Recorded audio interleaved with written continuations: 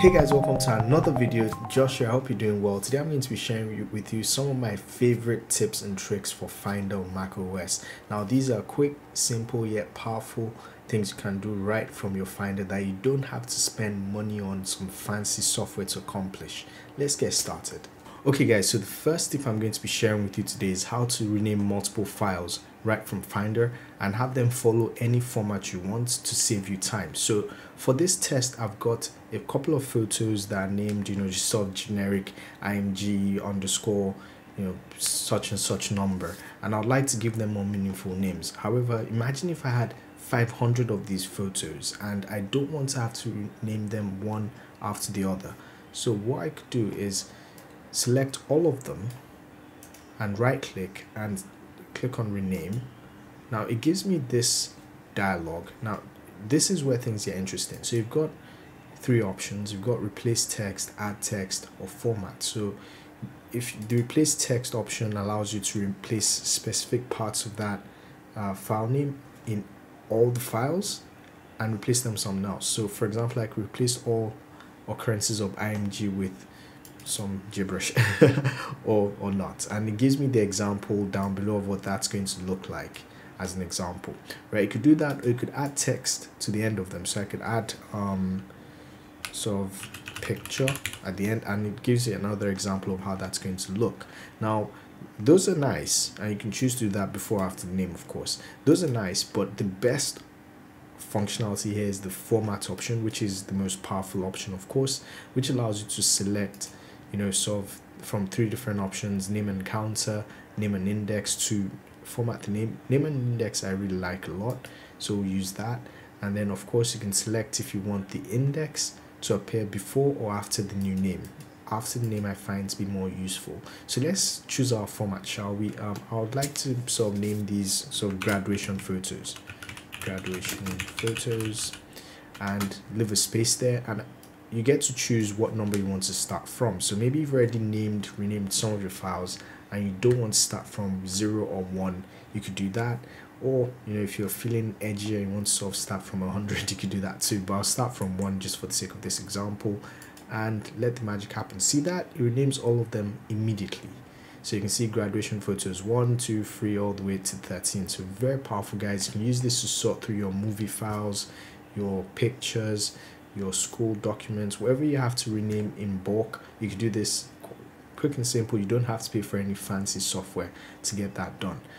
Tip number 2, lock in a file. Now say for example one of my images I find very important, right? This is the most important image in my life. I do not want to delete this picture by mistake. I don't want anything to happen to it at all, and I absolutely need to be certain that this image is kept safe. To lock a file on Finder, you just need to right click and go to get info over here and tick the locked option. Now what this does is anytime you try to modify or change or delete this file, you get a warning, so you're aware, so you don't mistakenly delete the file. Now let's contrast this, shall we? Now take this second file, which is not locked. If I right click and send to bin, it's deleted, it's gone immediately, right? Now if I try out the locked file, which you can see sort of a nice padlock icon at the bottom left, and I go move to bin, it tells me item graduation photos is locked, do you want to move it to the bin anyway? So that way you get that added layer of protection. This is very important for school documents, important project files, especially if you have multiple people sharing the same computer. You've got your kids who go on your computer sometimes, and you have to be certain that they don't sort of mistakenly click on something and get rid of important work documents or personal files. This is a very good additional layer of protection, of course, for you to have. Number 3, if you need to get the path of a folder or a file for whatever reason at all. Now one of the annoying things about the Finder is it's not very verbose, so you have to sort of expose additional information about certain things if you want to get more information. So for example, on Windows you get a nice sort of path on the top to show you exactly where a file or folder is located, but you can also get that on the Finder as well. So all you need to do is right click the top and you can sort of follow the chain and see where it's hidden, or you can click on view on your menu bar and then show path bar, and then it's going to show you at the bottom exactly where it is. So that's really useful, guys. Really useful for navigating and knowing exactly where your files are. Now this option is more permanent, so this would display on all your Finder windows going forward, which again I think is super useful. That way at a glance you know where a particular file is located if you ever want to go back to it later in the future. Very important. Okay guys, so tip number 4 is opening very quickly any folder in a new tab. Now of course, you know, ever since I believe 2 or 3 macOS's ago, Apple gave us the functionality of opening folders in tabs, and it can be a bit clunky sometimes, you know, having to remember, oh, I want to open, for example, test folder 1. I would have to right click and then click on open a new tab. Again, that can be very stressful, especially if you're on a laptop and you have to use your trackpad and you're sort of moving around, right? There's a quick and easy way to do that. What you need to do is just hold down your command key and then double click, and that automatically opens that folder in a new tab. Again, very handy, very quick. You don't have to sort of take your hands off your keyboard and you can carry on doing what you're doing. So very cool.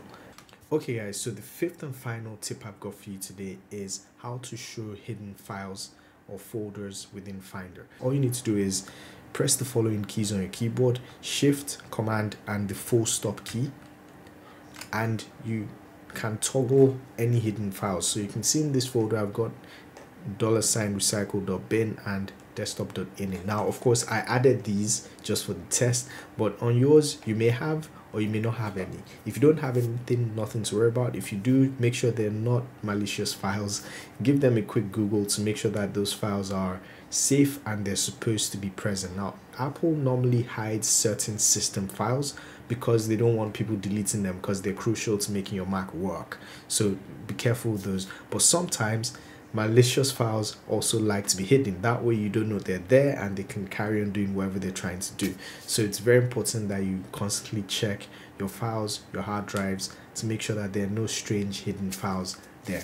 Okay guys, so that's all the tips I have for you today. I hope you enjoyed. Let me know what you thought about this video in the comment section below. If you liked it, give us a thumbs up, and if you really liked it, please consider subscribing to the channel to get more videos like this. I aim to release quality videos every week where I can. Sometimes I do take sort of long breaks like before this one, but I promise I'm back this time around. Anyway guys, that's been it. Thanks for watching. Have a wonderful evening, and of course till next time, as always, be fantastic. Catch you around.